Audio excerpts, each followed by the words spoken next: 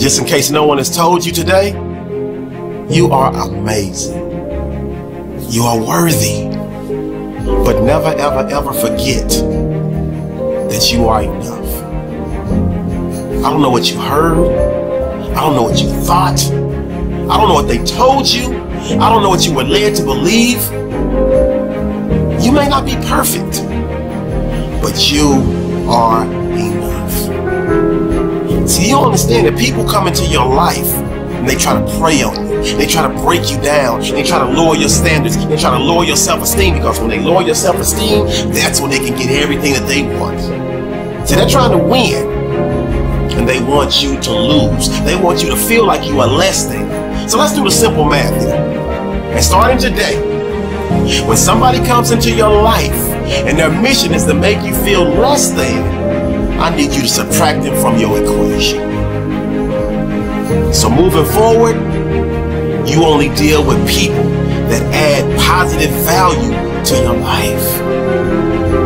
You are enough. You are worthy. So stop acting so thirsty. You don't need him. You don't need her. You do not need them to validate you. And that's what happens. Right now you are thinking that I gotta have him. I gotta have her. I can't live without him. I can't live without. Yes, you can. You are enough. And if they're not treating you the way you deserve to be treated, like a king or a queen, it's simple. They gotta go. Because you are so much more than you give yourself credit for. You beat the crazy odds. You were born. You were put on this earth for a reason. And once you stand up for yourself, once you are reminded, you remind yourself of the self-love that you need, and you let them know that you're not going to stand for it anymore, when they try to belittle you, because that's what they're going to try to do. They're going to try to make you feel less than. You stand up for yourself. And when they walk out that door, they're going to leave the door open, so the right person can walk right back in. The person that's for you. The person that knows you're imperfectly perfect but loves you. The person that allows you to be you. They love you with all your flaws, with all your scars, with all your baggage, with all your wounds. The person that was sent to help you heal. The person that understands that you are enough. As a matter of fact, at times, they feel like you're more than enough for them. And that's exactly the person that you're looking for.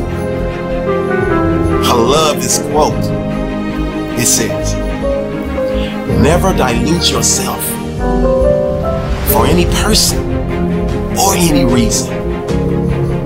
You are enough. So be unapologetically you. You are imperfectly perfect. So there's always room to grow. There's always room to learn. But let this sink into your soul. Let this sink into your spirit.